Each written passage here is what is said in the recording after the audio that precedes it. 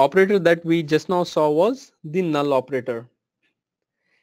And I think we have two more types of operators. The next one is between operator. Now, why do you think the between operator is very important?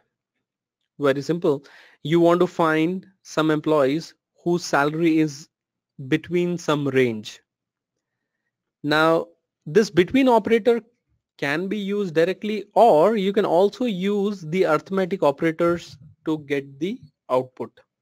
See, I want to find all the employees whose salary is above 1000 and less than 3000. How do we find it?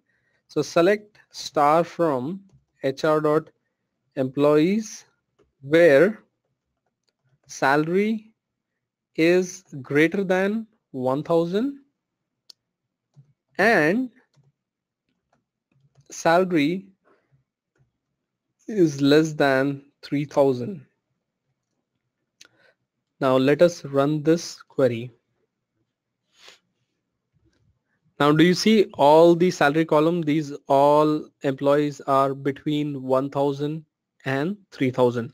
So you can also use the arithmetic operators with the Boolean operator. And or not are called as Boolean operators. So you can use it this way, or there is a defined a separate operator called as between for this issue. You don't need to actually specify greater than and less than, because sometimes when your queries are big, it's hard to specify these kind of conditions. So select star from HR.employees where salary between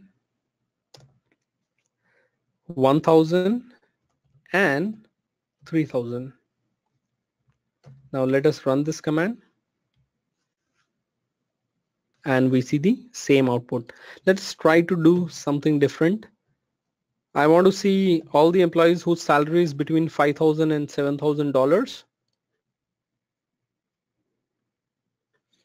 Okay, so we see all these salaries that are between 5,000 and 7,000. There are 14 employees, right? So this same between command can be achieved by arithmetic operators also, where you use the Boolean operator. Again, in between also we have this Boolean operator. I'll be talking about Boolean operator in some time. Okay. Now that's perfect.